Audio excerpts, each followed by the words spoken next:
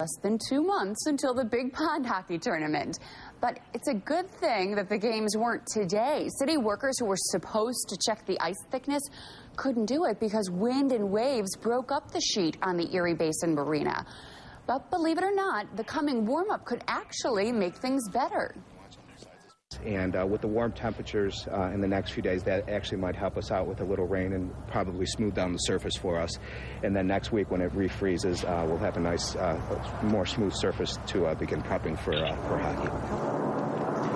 Crews say the ice is about 6 inches thick right now. Registration begins online this Saturday at noon sharp.